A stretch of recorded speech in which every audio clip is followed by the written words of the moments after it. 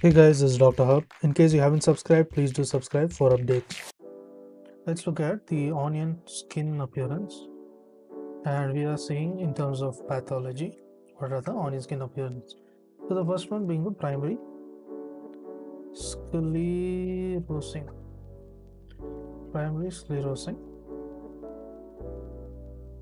cholangitis, and next it also includes the onion skin fibrosis as well as the Castleman disease. Next is the Castleman disease. And Castleman disease includes onion skin appearance of the mantle zone lymphocytes. Then comes the systemic lupus erythematosus, that includes the onion skin lesions in case of the spleen. Then comes the TTP. TTP is with onion skin appearance of the renal arteries as well as the arterioles.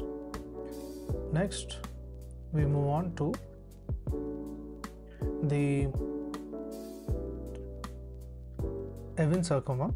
In case of Ewing sarcoma, there is a laminated periosteal reaction, there is a onion skin, and then there is the malignant hypertension. There is also the malignant hypertension is associated with the onion skin lesions as well as the hyperplastic arteriolysis.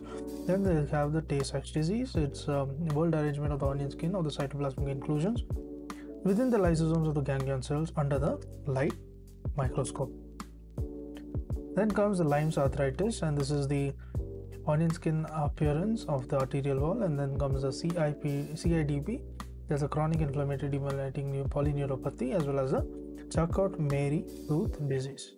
So this is nothing but the onion bulb formation of the prophylactic Schwann cells around the axon, and this is due to the recurrent demyelination and the myelination.